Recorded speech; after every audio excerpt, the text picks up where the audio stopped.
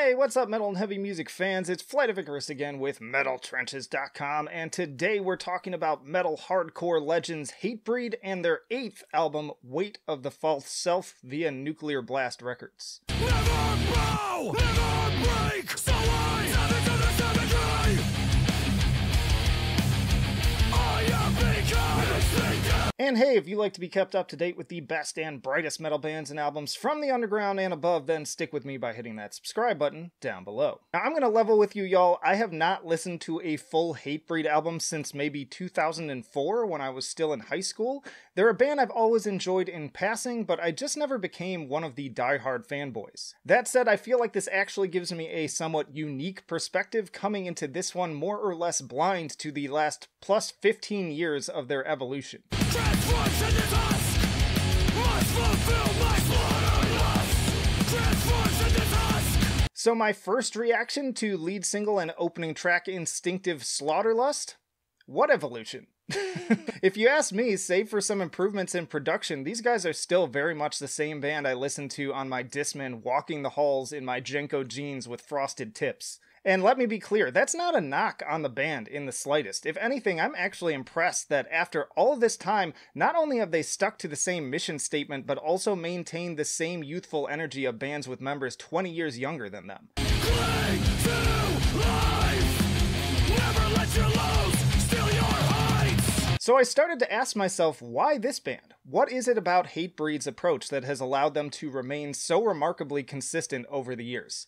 And when it comes down to it, I really do think it has a lot to do with their message. Whereas many, if not most, bands in the metal genre, especially in 2020, have focused on themes of world collapse and resulting pessimistic outlook, Hatebreed continue to preach self-determination and positive action in their lyrics, even putting it front and center with titles like Set It Right, Start With Yourself, Cling to Life, Dig Your Way Out, and This I Earned. I've long since grown out of the immature F the world attitude of my teens and even early 20s. So while those negative foundations have made some of my favorite albums from that era feel dated, the idea of self-efficacy only becomes more relevant in my adult years. It's all giving it on you. It's all giving it on you. Take your way out. It's all giving it on you. It's all giving it on you. Take your way out. Whenever I think of Jamie Josta, I don't really think vocalist. I think motivational speaker. I mean, let's be honest, it's not their dime-a-dozen scream technique that draws me to Jamie or Henry Rollins for that matter. It's their words. In a world where reading most of the gobbledygook on social media leaves me feeling absolutely drained, listening to Weight of the False Self makes me feel hopeful, powerful, and capable of positive change in both myself and the world around me. And even when the real-world strife enters the lyrics, it's always framed in terms of how we overcome it and learn something in its wake. In A Stroke of Red, for instance, Jamie cautions about the concept of an eye for an eye, quoting the man himself on these lyrics, "That leaves everyone blind. Once you go that dark, violent path, there is no turning back. This song is a dark canvas, leaving my body to exact terrible things on a different plane, and coming back to myself in order to learn from it so that you don't ever give in to that dark, carnal desire."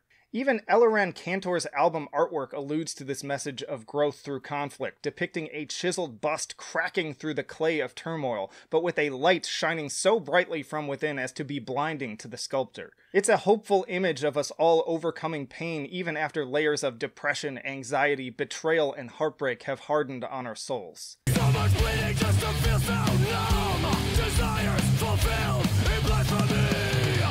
A stroke of red on this canvas of flesh. Turning to the music itself almost seems secondary at this point. I feel like Hatebreed have made it pretty clear that they don't set out to be the most innovative band out there, and that continues to ring true on this album. Likely to no surprise of anyone who has heard them even in passing. This group clearly has a deep love for the roots of punk and hardcore along with their heavier metal leanings. And they cling to that blueprint because 1, it continues to work for them, and 2, it's effective in conveying the message I just described. But even though I listen to these guitar riffs, vocals, and drumming, hyper aware that they are all things I've heard a million times before, I'm never bored. Again, thanks to the primal energy and passion that comes across in the delivery, it's nothing but good vibes. I listen to newer material from bands like Slayer and it feels very phoned in to me. I don't really believe that they believe what they're saying anymore. But for Jamie and company, every word, every note, every drum strike feels 100% genuine. If you wanna make a difference in the world, you have to be different from the world you see. No victim mindset, raise your standard. So is Weight of the False Self one of the best albums of the year? Musically, not by a long shot, but is it worth your time? Absolutely. We all need those albums that help us carry the weight of the world we often feel on our shoulders, and this album is quite specifically designed for that purpose. With that in mind, the ratings here are almost irrelevant, but just putting them out there, I give it a 9 for enjoyability, an 8 for musicianship, and a 7 for innovation. So an 8 overall and a B- for Weight of the False Self objectively, but honestly, I feel like this one deserves a 4th scale for like motivational impact, and that would be a score of 11. In any case, get it via Nuclear Blast Records. Something you see needs respect.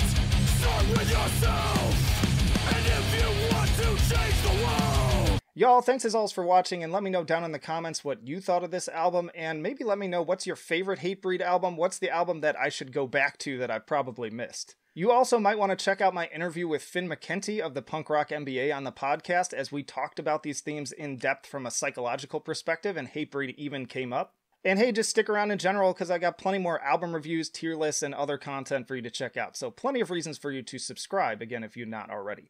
That'll do it for now. Flight of Icarus signing off. I will see you in the trenches.